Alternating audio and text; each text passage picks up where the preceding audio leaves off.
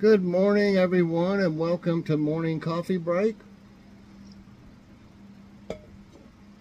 Hope everybody's doing good this morning. It's Saturday, August 10th. I see August is almost half gone already. Good grief. Currently it's 71 degrees, although I'm looking forward to fall and hopefully some cooler temperatures by then. It'll probably stay around 90 till November, knowing our luck. The high 85 today, chance of rain 1%. Why even, bother? Winds at 2 miles per hour. Okay, today there'll be a delicious meals video. I think you're going to really like it, and you better have a snack with you because you'll probably get hungry. Yep. What's for dinner tonight? The plan is fajitas and Spanish rice. Remains to be seen until we actually eat it. Okay, but I do have a taste test right now, and it's Kellogg's Frosted Flakes. It's the chocolate milkshake flavor. I said I would try it, and I'm trying it. I tried, the Oreos one, and it was really good. So now I'm going to try this one. Let's go over the nutrition facts. Okay, you're going to have it with milk, so I'm going to do, this one has two separate ones, really. One was with a 3/4 cups of skim milk, and it's 2% total fat, 5% saturated, no trans fat or cholesterol, no 1% because of the milk, I guess.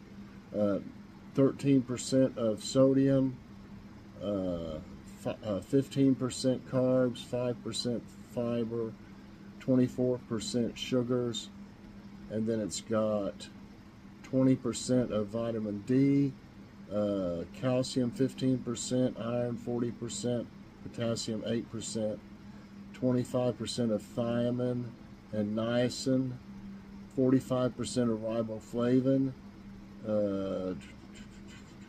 20% of B6, and 30% of folic acid, and 50% of vitamin B12. So, aside from the sugar, it's not that bad. Sodium's pretty low. Actually, without milk, it's only 9%, so part of that's in the milk. Nothing really bad. The sodium's not really bad, 13%. And the carbs, 15%. You'll probably work those right off, though, if you're after you eat breakfast, if you do anything. 24% of sugar. I'm going to give it a 4 out of 5 for nutrition facts, because it does have some sugar. The 24%, carbs at 15%.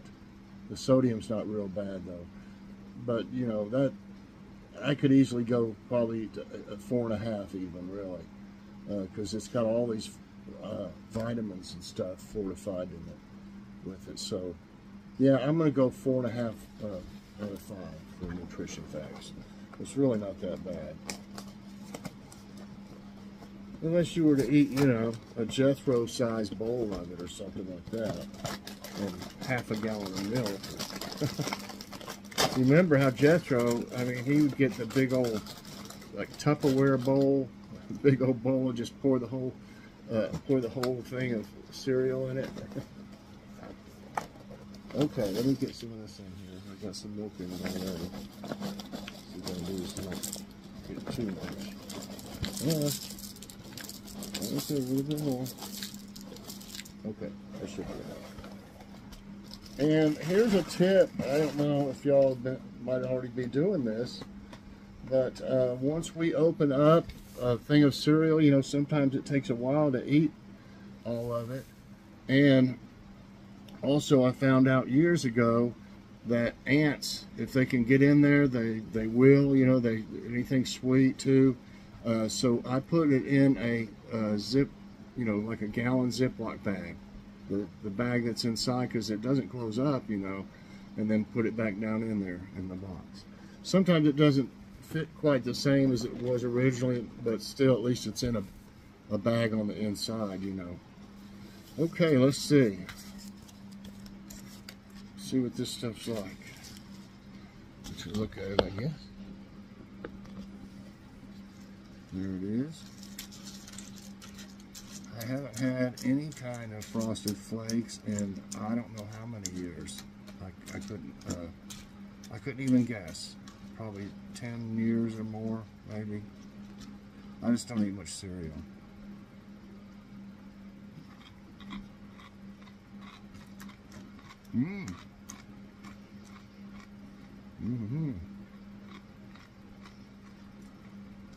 See, it's turning the milk like chocolate milk.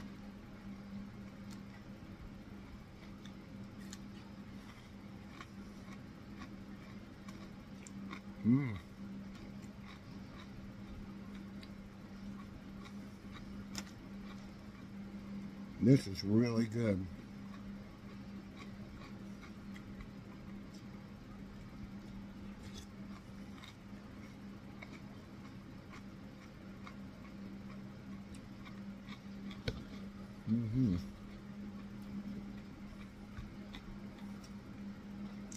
It's really good, y'all.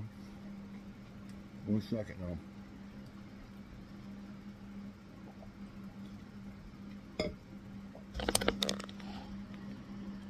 Okay, yeah, it is really good, and it turns the milk into chocolate milk pretty much right away, and I'm sure that's good too. I'm gonna give it a 5 out of 5. I really like it. You know, I like chocolate, and I like Frosted Flakes, even though I haven't had them. You know, I still like them, and these taste real good. They do taste kind of like a chocolate milkshake, but just kind of chocolate. You know, kind of hard to think what the difference would be in the taste of a chocolate milk or a chocolate milkshake, you know. I don't know. But it does kind of taste like one, though. So anyway, 4.5 out of 5 for nutrition facts and 5 out of 5 for taste. And I'm going to finish this and I'll be right back. Okay, that stuff's really good. The milk tastes good too when it gets that chocolate, when it gets to looking like chocolate milk. It's really good. Okay, here's the jokes today. Little Henry sits at the dinner table. He reaches for his plate, picks up a chicken leg, and starts to eat. His mother says, "Henry, did you wash your hands?" Henry replies, "No, I don't want my chicken to taste like soap, Mom." Okay, what do you call a magician without magic? Ian. I-A-N. Because, you know, magician is spelled M-A-G-I-C-I-A-N, and without the magic, it's I-A-N. I thought I'd better explain it. Okay, thought of the day is from Robin Williams. Poor old guy. Made everybody laugh, but he's depressed all the time, you know? That's awful. Why do they call it rush hour when nothing moves? Well, that makes sense. Okay, where did I see the one I wanted to? Let's see. I don't know which one I want to do. Let's try this, since they're having trouble in Florida right now. This one's about something with Florida. Which of these is the state fruit of Florida? Apple, kiwi, orange, lemon.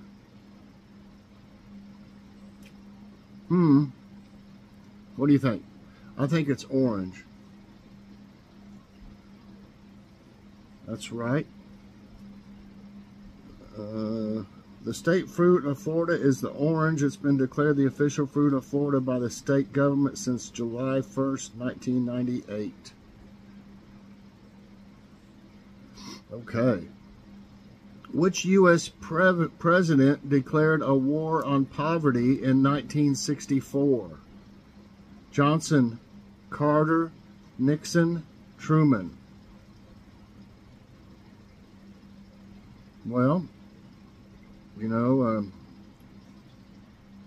after Kennedy was assassinated, Johnson took over office, so I imagine that would be about right, Johnson.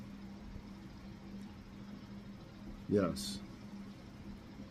The War on Poverty was an expansive social welfare legislation introduced in the 1960s by the administration of U.S. President Lyndon B. Johnson and intended to help end poverty in the United States. Okay, how'd that work out?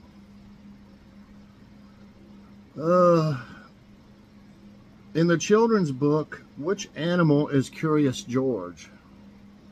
Y'all remember Curious George?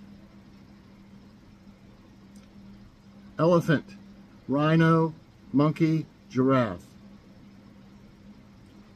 I'd like to see a giraffe do all the things that Curious George got into. You know? He was always into things.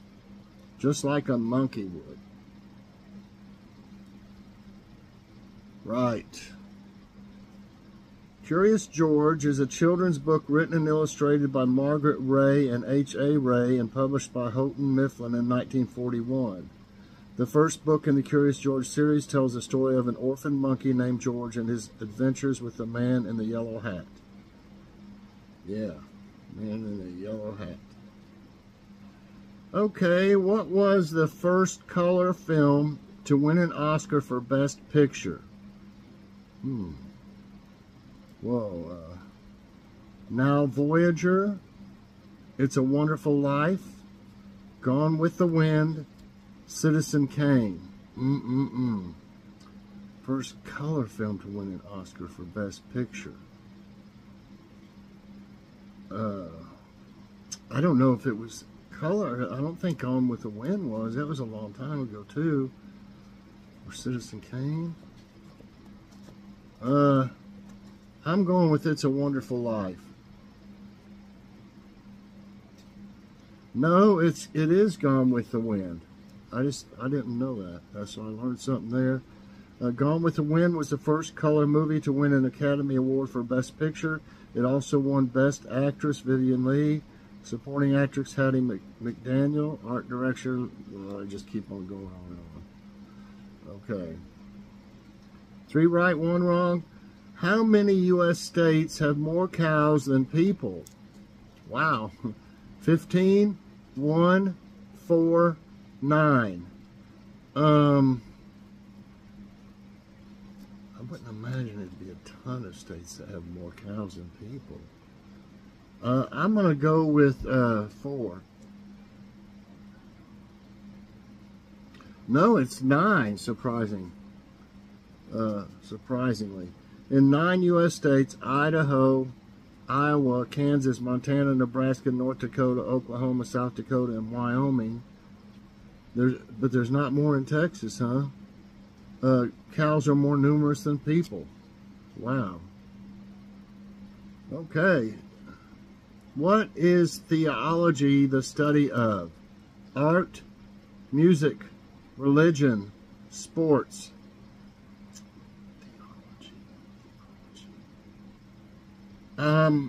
I'm not for sure, y'all. I'm going to go for religion. Yeah, I mean, I've heard it said, you know, on religious things. But it is religion. Theology is a systematic study of the nature of the divine and more broadly of religion. Okay. Which number president was James K. Polk? 11th, 35th, 6th, 29th. I'm going to say 11th. That's right. James K. Polk, in full, James Knox Polk, that was where he was born and stuff in Nashville, was the 11th president of the United States. Okay. 5 right, 2 wrong. We got 3 more. What is the little dot over the letter I called? Little dot over. Hyphen. Tittle. Apostrophe. Ellipsis.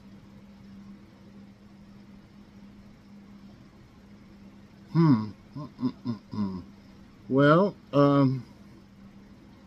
Wow, I'm not really for sure. Because, I mean, a hyphen and an apostrophe is down at the bottom. A hyphen is like, is that? I'm going to go with just something goofy because I don't even know. Ellipsis. No, it's a tittle.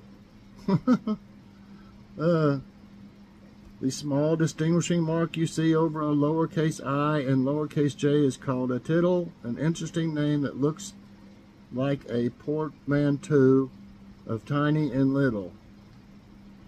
I mean, how many people are going to say, you know, I with tittle T, it, you know? Okay, next question. 2 more. Which rainforest bird is the largest of the parrot family? Macaw, parrot, cockatiel, cockatoo. Oh, it's got some beautiful parrots right there. Oh, come on. Okay, parrot's pretty big, but so is a cockatiel. I'm going to go with cockatiel. No, it's a macaw. Macaw. Macaws are the largest parrot in the world. The body of a scarlet macaw from beak to tail can be as long as 33 inches. Wow.